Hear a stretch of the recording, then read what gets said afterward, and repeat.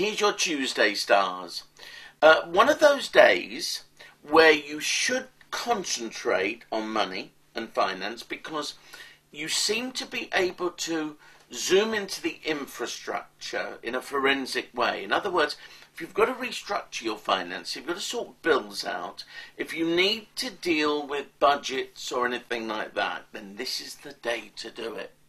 You're not going to be kind to yourself. That's one good thing, because when it comes to money, I don't want you to be kind to yourself today. I just want you to do what has to be done so that by the end of the day you know where you stand, you know what you've got, and you know what has to be done in the future. A very good day for restructuring your money world.